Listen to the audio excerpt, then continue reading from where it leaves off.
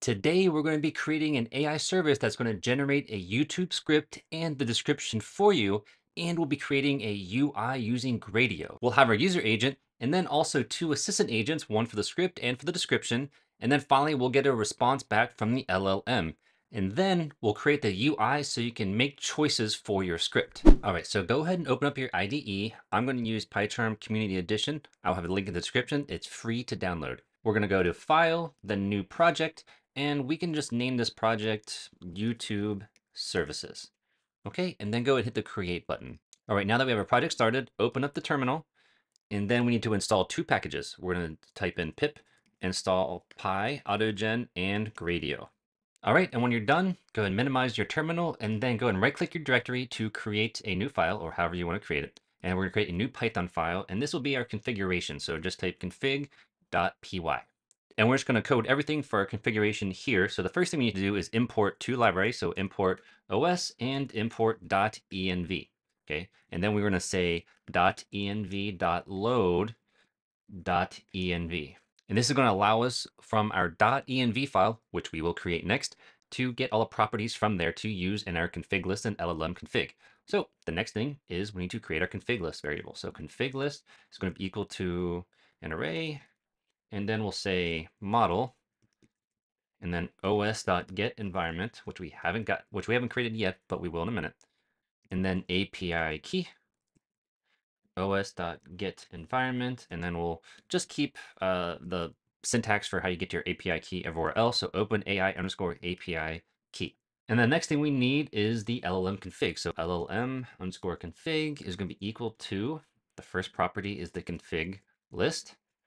And we're going to give it the config list. And then finally, I just like to give a timeout of 2 minutes normally, so that'll be 120 seconds. We're done with our configuration. Now we're going to go and create all the agents. So come up here to your directory. We're going to click new and create a new file and just call it agents.py. Here we need to import two things. We need to import AutoGen and then import the config with the config file, which we just created. The first assistant out of three that we're going to make is we're going to make the script maker. So script underscore maker is equal to autogen.assistant agent. The name is going to be script maker. And I'm going to go ahead and just copy the system message. We have our system message, and then we need the LLM config because, again, this is an assistant agent, not a user agent. So you need the LLM config. So we're going to call config.llm config to get it from the other file we just created. The next one is we need the description maker. So we're going to create another description maker assistant agent. So autogen.assistant agent. The name is going to be description maker. Man, I can't type right now. And then I'm going to also copy the system message here as well. And now we have that. And then we also need the LLM config here as well. Okay, awesome. We have our assistant agents. Now we finally need our user agent. So user underscore proxy is equal to autogen.user proxy agent. Okay, the name, this is going to be user underscore proxy. We're going to have an is termination message. Okay, then after that, I'm going to have the human input mode. All right, there can be three modes here: always, never, and terminate. I'm going to say never because I don't really want to have an input. Because it's going to be UI, I just want to submit all the choices for the script and the description, have the LLM just create it for us and post it on to the UI. So I don't want any intervention with the LLM. So I'm going to put never, and then we're gonna have the max consecutive reply to 0, because again, I don't care about replying. Before we can execute this, because of the new update, we're still gonna have to export the use AutoGen Docker to false before we run this, because I tested this out, and even if you don't have Docker, all right, I could have like a working directory code, and then you want to say use Docker, and then you just set this to false. It doesn't matter yet. I think they still need to fix this. So you could either do this or you could just simply set this to false, because I don't really want any code created from this. I just want the return responses for the description in the script on the UI. But I'll get there when we go to run this. I'll show you what to export before you actually run all of this. Okay, and then finally, we're going to create the group chat. So group_chat is going to be equal to AutoGen.GroupChat. And then what we need here is the list of agents that we want to use. So we'll start out with the user proxy, and then we'll bring in the script maker and the description maker. Okay, and then we need the messages. This is going to be equal to an empty array, and then max brown, we'll just say 5. And then finally, we need the group chat manager. So typically you can just say manager equals autogen.group chat manager. So group chat is equal to the group_chat. And then we need the LLM config, which is going to be config from the config file .llm config. Now, the thing we need to create next is the .env file. All we need to do is go up to your directory, click new, and just create a normal file. So just going to type in .env. And then we need two things. We need the OpenAI API key property. You really could have named this whatever you want. I just did it because this is the standard across the OpenAI's API. Then you'll put in your API key here, but I just have a fill-in for right now. And then finally, we need the model, which we'll just start out with GPT-4. Okay, and the last file that we're going to create is the main Python file, which is where we're going to initiate everything. So go to your directory again, go to new and new Python file, and we'll just call this main. And what we're going to do first here is just start the chat. So we want to just make sure it works first, and then we're going to add in the UI. So all we need to do right now is import agents, and then for later, we'll also go ahead and import Gradio as GR for the shortcut. All right, so the first thing we're going to do is initiate the chat. So we're going to say agents.userProxy because we want the user to initiate the chat. So userProxy.initiate chat, and we will initiate the chat with the manager, right? Because the manager has the group chat, everybody in there. And then finally, we have the message. So I'm just gonna go ahead and paste this in there. Okay, and here we are with the message. This is just saying create the script. I want it to be educational and the topic to be about travel, to be in a formal tone and a total of 3 minutes, and the camera style will be a vlog. All right, and this just kind of goes on what I want the description maker and the script maker to do. Okay, now the problem here is these are hard coded in. When we go to the UI, I'm going to show you, we're going to have 5 different choices, and all of these will be choices that you're going to make on the UI. But for now, just to test this out, we're going to go ahead and hard code the choices in here.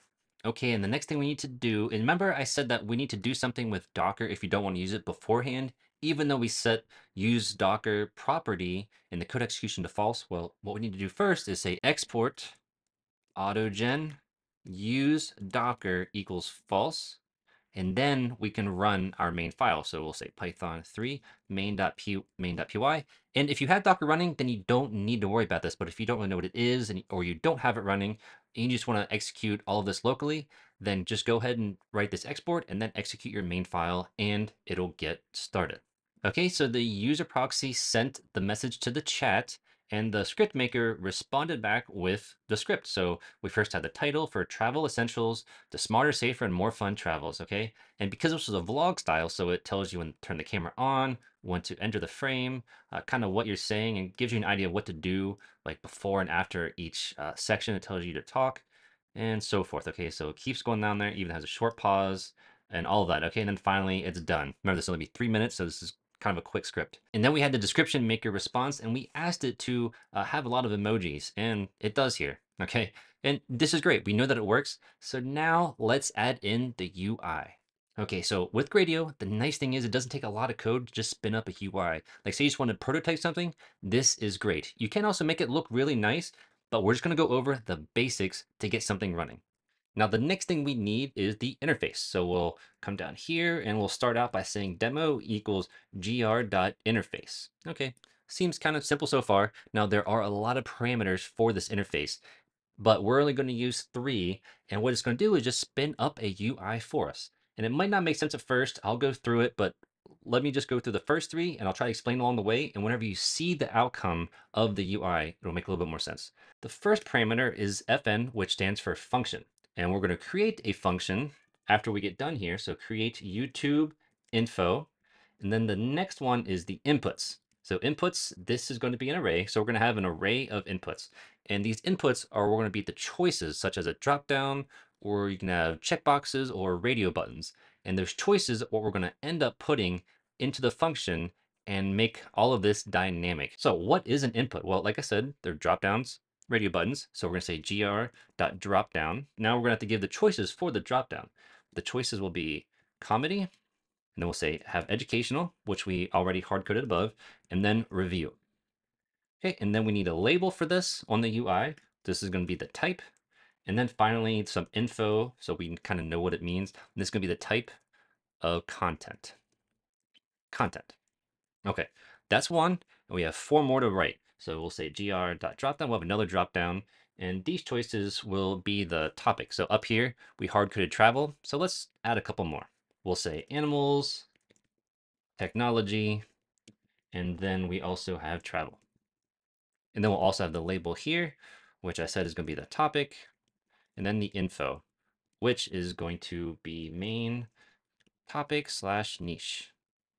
Okay, awesome. Now let's create a radio button, and this is simple. So we're just gonna say gr.radio. Okay, and with the radio button, it's the same thing. We have an array of choices. So we're gonna first have casual, then formal, which we hard coded up here, and then we also let's have informative, and then again the label. This is going to be tone, and then the info is going to be the script tone. Something simple. Okay, now let's create a different one.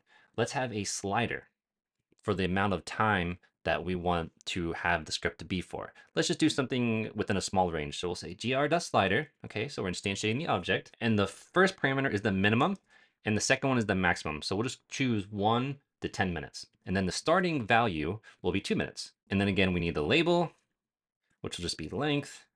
And then the info will say choose between 1 and 10 minutes. And then finally, we're gonna have one more. I'll just go ahead and code this in for you. Okay, great. So here are our 5 inputs, and whatever choices we make here are gonna be passed into this function that we are gonna create in just a couple minutes. We have one more parameter though in the Gradio interface, and that is the outputs. Okay, and this is just saying that whatever we call the function and we hit something like a submit button, what is the response? Like, what are we getting from that function? So these are basically the return values, okay? And you can have more than one return value. Let's just go through this first. All right, so we want an array of outputs, so we want a total of 2. We want to return the script and the description from the LLM. So we're gonna have a ggradio. So we're gonna say gr.text, and all we need to do is give this a label, and this is gonna be the script. Okay, and then we need one more, gr.text, and then a label for this one, and this is going to be the description. And then I'm just going to add one more thing here for you. So you can say theme, and then we can say gr.themes.soft. Okay, awesome. Now we are done with the interface. The last thing, well, there's really 2 things we need to do. We need to create the function and then understand how to actually run or launch the UI. So the first thing is, let's create this function. Let's add some space here, and we'll say def create YouTube info. Okay, now what are the parameters here? Well, the parameters are going to, well, we need 5 for one, and we can just kind of make them relevant to the choices here. So the first choice is the type. So, we can just say type. The second one is the topic. The third one is the tone. The fourth one is the length. And then the last one is the camera. Okay, now what do we do here? Well, we just need to basically initiate the chat. But first, we're going to have 2 variables, and I'll show you why we need them. So we're going to say global description and script. And so for this agent initiate chat, all we're gonna do is just move this over. So that's with inside of the function. And then we need to replace, like, here's educational. This is the type, right? So we need to replace it with the variable up here so that we can make the choice and this can be different. So it's not hard coded. I'm gonna go ahead and do that now. Okay, so I went ahead and added the variables in here. So you just need the curly braces, and then you can add the variables within inside this formatted string. Awesome. Now what we need to do is still get the response from the LLM. The first time we did this, we just looked at the terminal to see what the response was, but we want to take those responses and then put them on the UI. How do we do that? Well, we need to retrieve them. How do we retrieve them? Well, you can have a for loop, so we can just say for content. You can really say whatever variable you want there. For content in agents.groupchat.messages. Dot messages. Okay, so now we're going to iterate through all the messages from the group chat after we're done initiating the chat and the LLM gave us the response. You can say if content name is equal to script maker. So this is the assistant agent. If that's true, then we can say script is equal to the content of the content. Okay. Okay. Wow. I just went through all of this and I realized that there's a parenthesis missing here. I could not for the life of me understand why this was red. So it was like this. And I was like, what in the world? Why is this not working? Well, you just need the parenthesis here. My mistake. This happens. Now we can move on. So if the content name is equal to the script maker, well, then we're going to say this global variable up here, script, is equal to the content. All right. And then we just need one more. So if content name is equal to description maker, the other AI assistant agent, we're going to say description is equal to content of content, right? So basically the content that retrieved from the description maker. All right, finally, we're almost done here. We have one more return statement to make. And what we're going to say here is just return script and description. All right, so in the outputs here, as you can see, there are two return variables here. Well, also in the outputs here, there are two return variables here as well. So the script is going to go to this label on the UI, and the description is going to go here on this label in the UI. And what in the world? Why am I getting another error? Oh, well, if I knew what I was actually doing, there was a parenthesis here I had to get rid of. Okay, now we can move on. Now you can see that the create YouTube info, this is no longer an error. We are almost done. The last thing is to just be able to run this. So we're going to say if name is equal to underscore underscore main underscore underscore colon, and then you just have to say demo dot launch. And that's it. Well, if I could spell launch, then it would work. Okay. And now we're good to go. We can run it the same exact way. So how do we load up the UI? Well, you can just hit Command L on the Mac, and you can just clear up this whole terminal here. It's called a buffer. We're going to type the same thing, Python 3 main.py. And whenever you run it this time, it's going to see this. And what this does is gives us a URL that we can run locally that's going to give us the UI to make all of our choices and get the responses back from the LLM to be put on the UI. And here it is. So all you have to do is just click this and it's going to load up the UI for you. And here it is. Okay, awesome. It worked. So what this now allows us to do is if you click somewhere here, you can see here all the choices, the topic, the type, and everything. So let's just try it out. So we're gonna say the topic, let's just make it education about animals. Let's make this informative. Let's say we want this to be 5 minutes and the camera style, I don't know, let's say cinematic. Let's just say, yeah, cinematic, because I don't know what's gonna give us. Now, all you have to do, now when we hit the submit function, so as you can see here, let me just minimize this. This is now going to call the create YouTube info function with all the choices that we just made. And it's going to insert each of them into this message. And then we're going to have this for loop whenever it's done. And it's going to return the script and the description variables and put them here, this where the script here is and the description here. So let's go and do that now. And as you can see, it already helps you know that it's loading something. So we'll come back whenever it's done processing. Okay, great. It worked. Look, I mean, it gave us the title, The Wonderful World of Animals, the Planet's Fascinating Creatures. Because I guess it's cinematic, you know, it has different, tells you kind of how to cut to in the camera a little differently than we did the vlog style. But this is awesome. It gave us a script. And then finally, it also gave us the description for this script with a bunch of emojis. But the thing that I wanted to make sure is that it put it correctly on the UI. So it's a little bit more organized. And you could just go ahead, because this is still running, you could just go ahead and change these up, do whatever you wanted, and you could submit it again and it'll give you something else. All right, great. We got a YouTube AI service working and it's functional. Now, another thing you can do is you can add on like a title and maybe you want to have like a creative post as well with it. Well, go ahead and try that for yourself. Just remember, you want to add more outputs if you want the function to return different things. Okay, so the outputs have to equal the amount of return variables inside the function. One thing I really liked is working with Gradio for the first time is that it helped me spin up like a prototype and have a UI where I didn't have to worry so much about how it looked. All right, if you have any questions or comments, I highly encourage you to work on this and then improve it. And if you have anything, please share it down below what you've done or if something didn't make sense. For more videos on AutoGen, click one of these links and I will see you next time. Have a wonderful day.